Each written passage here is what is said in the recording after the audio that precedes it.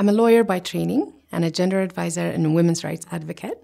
And I do women's rights advocacy as a natural extension from learning about the law, learning about human rights and the situation in my country, and asking myself what could be made better and what could change for better. And gender equality became my passion, and I've been working on that for the last over 10 years. And I now work with ministries and decision makers, including the President's Office, advising on gender issues, gender equality issues, designing strategies and projects to make women's lives better.